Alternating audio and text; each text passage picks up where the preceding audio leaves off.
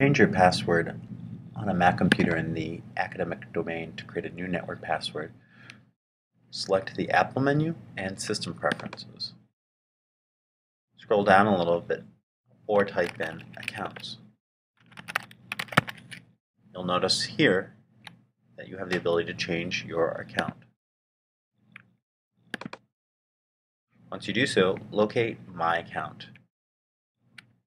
Select the Change Password button. Put in your old password. Put in your new password. Make sure that your new password is a combination of uppercase and lowercase letters and numbers.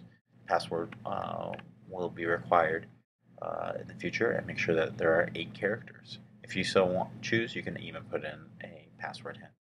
Once you do so, go ahead and select Change Password and press OK to change the password for your login keychain. Password must be changed at the Blake School on the Blake School network in order for your new academic network password to take hold.